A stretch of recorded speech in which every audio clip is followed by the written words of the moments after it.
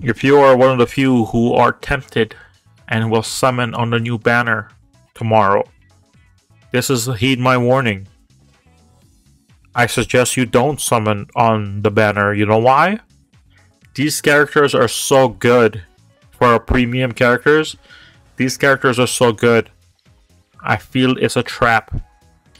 I think K-Lab is trying to trap you into summoning for this month's character and next month's end of the month. It's going to be amazing. It could be Blood War characters. It could be Can't Fear Your Own World characters. These characters are so good that it's definitely a trap. Now, will I be summoning on my main? No. Oh, maybe. So if you are the few who disregard this warning or whales and are gonna summon anyway, take a minute before you summoned.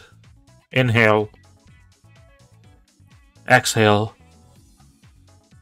Picture the characters in your mind. Picture you summoning on the first multi. And you see the butterfly. You see the rejection animation. You see that 5-star glow. And see that character you want.